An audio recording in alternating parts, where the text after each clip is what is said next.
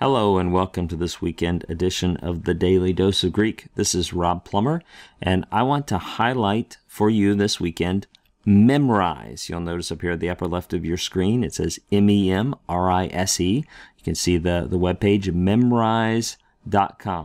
Memrise.com. And so if we log in here, we click on login, and you will have a different login. For me, login is free, but I've been playing around with this, just experimenting with it a little bit. And there's all kinds of great ways to learn vocabulary for the Greek New Testament. And I have a former student who created 3 sets of flashcards here, and this is coming up for the Philippians course that I'm offering through Adela Media. So just know these flashcards are available for anyone, and they'll be listed in the section underneath the video. But in the course, these will be there. I assume students will be using these to learn the vocabulary of Philippians.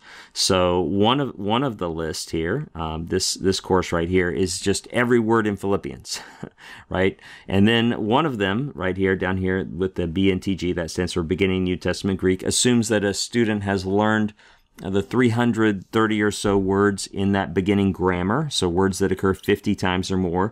And so this course only quizzes you on those words that are not from the beginning grammar, words that you would not have learned in the beginning grammar.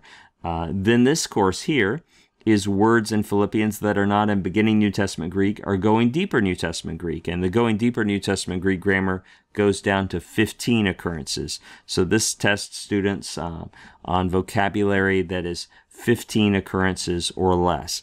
I've been playing around with it a little bit, just poking around, seeing what happens when you do this or that. I'm very impressed with the way the program works.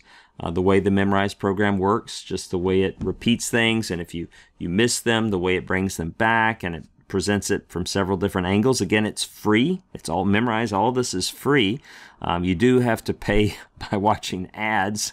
As I was poking around with it, I thought, it might be worth it not to see these ads again, to pay a little bit. I will point out to you, if you go to the website beginninggreek.com, and you scroll down to the free resources, look, here's Memrise vocabulary flashcards specifically queued to the beginning Greek grammar. You can see not only is there the free Memrise flashcards, but there's free Anki flashcards, free Quizlet flashcards. But since we're talking about Memrise, I'll just point those out. If you get on Memrise and you want to download that, also, if you go to deepergreek.com, there is a Memrise flashcard set as well, queued specifically to that grammar. And again, that takes vocabulary down to 15 occurrences or more. The beginning grammar is 50 occurrences or more. You can see as well, there's free Anki and free Quizlet flashcards here. While we're here, I'll just point out tons of free resources queued to these grammars. This was not my purpose in doing this video. We're focusing on the Memrise flashcards, but I would encourage you, if you go to beginninggreek.com or deepergreek.com, just note PowerPoints, vocabulary, memory devices, practice exercises you can download, a free graded reader. All of those materials are available for free download.